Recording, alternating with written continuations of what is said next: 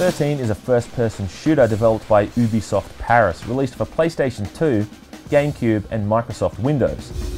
We're ready to launch operations. It's an extremely underrated game with lots of visual flair that offers a linear but enjoyable experience for its 7 or 8 hour campaign. Based off a Belgian comic of the same name, you assume the role of an amnesiac named Jason Fly, voiced by the great David Duchovny, who finds himself framed for the assassination of the president. As the game opens, Jason washes up on a beach and is soon under attack by murderous thugs. Who's that?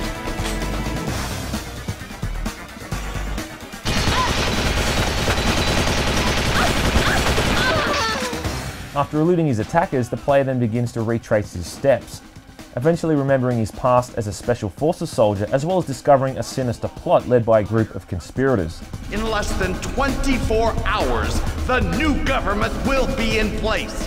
Duchovny puts in a decent enough performance as Jason Fly, though at times he does sound a little bit bored with the material. Oh, I'm really gonna miss that old bastard. Adam West, who plays his commanding officer General Carrington, as well as the female rapper Eve, filling in as Fly's suggested love interest, fill out the supporting cast.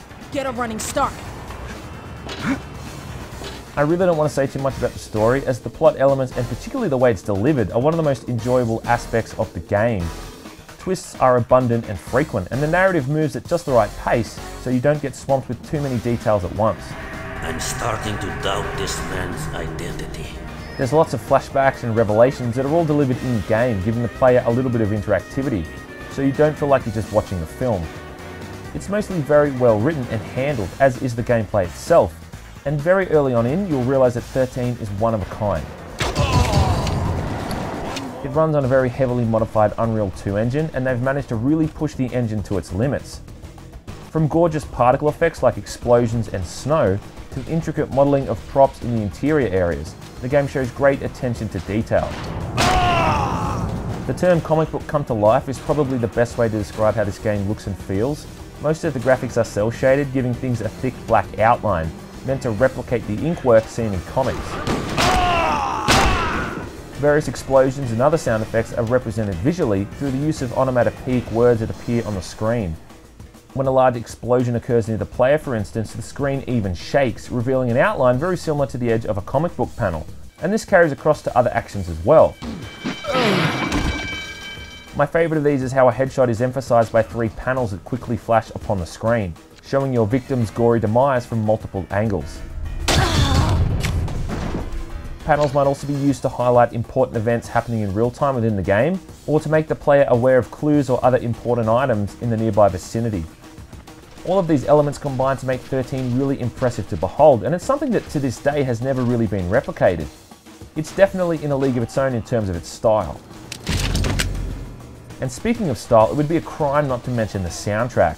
Featuring a mix of orchestral instruments and jazz funk, the music dynamically adapts to the actions of the player, and is definitely one of the stronger points of the game. It's just so hard not to get amped up during some of the more climactic moments, and it really intensifies some of the more intense sequences, especially the boss fights.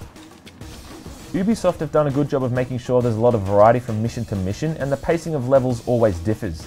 Some missions might require you to take on a full-on stealth approach, remaining hidden from sight the entire time, whilst other missions are focused on flat-out action, pitting you against dozens of assault rifle-wielding bad guys. There's a large selection of weapons and gadgets to use, and they all serve their purpose depending on the mission itself. Machine guns and assault rifles work well in the more combat-orientated areas, whilst crossbows and throwing daggers are ideal for those times when a more subtle approach is required. Throughout certain levels, you'll also find hidden documents that can make your weapons and skills more effective. Things like upgrading your lockpicking skill or being able to dual-wield weapons, and these are good at giving the game a little bit of replayability. Now, whilst there's not that much worth complaining about in XIII, the issue is that the problems with this game, whilst few, really do affect the game in quite a profound way. Firstly, the game doesn't rely on quick saves, it uses a checkpoint system, something that is a bit of a standard for games these days, and that's all well and good, but the checkpoints are often extremely rare, sometimes absent from levels completely. You really start to see the flaw in this when you're doing some of the stealth-only missions, where detection means a complete restart. These missions often focus on trial and error, and it's quite common to play 10 or 15 minutes worth, only to inadvertently screw up, fail the entire level, and have to do it all over again. There's areas where you'd expect there to be a checkpoint, like after a long cutscene or after a boss fight, for instance, where they don't give you anything at all, and it just feels like something's missing. I'm not sure if this was a deliberate decision by the designers to make the game more difficult, but it really does suck. It's not too bad in the earlier levels, but some of the later levels can be really tricky, especially the aforementioned stealth-only missions, where you have to do things in a very specific order, or else you end up getting detected and failing. These areas commonly spawn in guards from behind you that come in without any warning, and the only way to avoid this is to know about it before it happens, which obviously you're not going to know about if it's a first playthrough. I find this is just a cheap way to make the game more difficult. And this kind of ties in with my second complaint regarding the stealth itself. It's great in the way that it's good old-fashioned peeking around corners and hiding bodies in closets, but it can be extremely mundane and tedious. All you do is wait around a corner for a guard to turn his back.